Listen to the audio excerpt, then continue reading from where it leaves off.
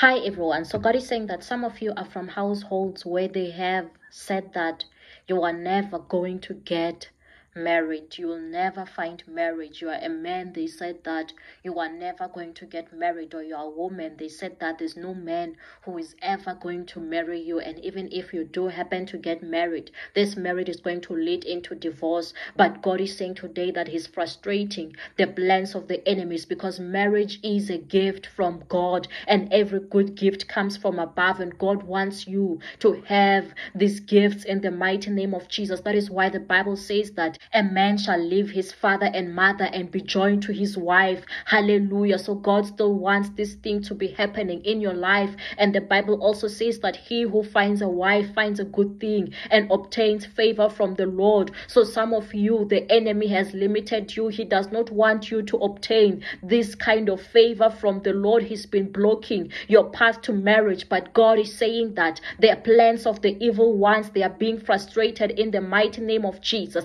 The plans of the enemy are frustrated today. You are going to be getting married. You are receiving your marital breakthrough in the mighty name of Jesus. Receive it, receive it, receive it. It is yours in Jesus' mighty name. Amen.